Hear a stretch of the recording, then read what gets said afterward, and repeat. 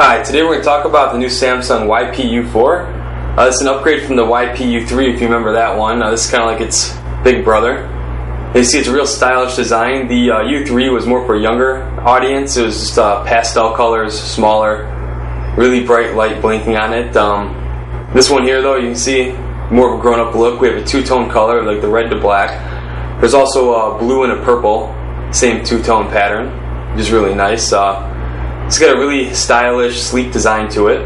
Very simple also. We only have a few buttons on the outside. That circle there, that's our select button. Then we go ahead and we can cycle through the menu side to side, up and down, volume. We can also switch tracks going side to side. It's got a couple buttons on the side here also, like play, pause, power. Got a record button. Because it's got a voice recorder on it, you can go ahead and talk into it, leave yourself voice memos. User button means we can go ahead and customize that to do whatever we want with it. Flip up the top, we have our microphone for our voice recorder and our headphone jack. What else has been upgraded on this is it's now got 17 hours of battery life instead of 16 hours, and we now have DNSE 2.0 on it. Also, it's really neat, just like the U3, we have a USB port, just jumps right out there. We don't need to worry about plugging this into cables or anything. Anywhere you have a computer, just pop it out and plug it in. It starts charging automatically. You can load songs up on it then also. So you don't have to worry about having another wire sitting by your computer table. Also, is a jump drive, so you can plug this into a computer and move files from one computer to the next if you want to, or store something on here if you're at school or work or whatever. And it pops right back in, just plug it back in like that. Now let's take a closer look at the YP-U4. As you can see up close, the U4 is a really smooth looking unit, especially with the two-tone coloring it has on it. Let's go ahead and turn it on and take a look. Oh, here's our the main menu is music. Got our FM radio, data casts, voice recorder, file browser, settings. Let's go back to music. And here's our music menu. You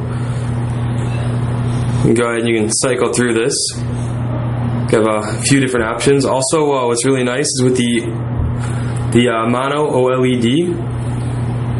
I know it's a small screen, but you can go ahead and see really well on here. The readability is not bad at all. Also, now let's take a look at the... Let's go ahead and play. I'll show you the play screen. As you can see there, it's got a lot of information on it. Got our battery displayed, what we've got it set to, the song we've got, but you've also got album artwork on there. It's really small, but the screen, it shows up pretty nice on it. And it was not used. You have a animation that pops up on there. It's kind of a nice touch. So whenever you flip up or down, you can change the volume on here. Also side to side. And you notice right here, whenever you hit any of the buttons, the lights on the side activate to kind of show you that it's working. It's kind of a nice design touch. Makes it look pretty nice. Also, with the DNSE 2.0, the U4 generates really good sound quality, so it's surprising, especially in a unit this small, you can get really decent sound out of it. That's pretty much all we've got right now for the U4. Till next time, see ya.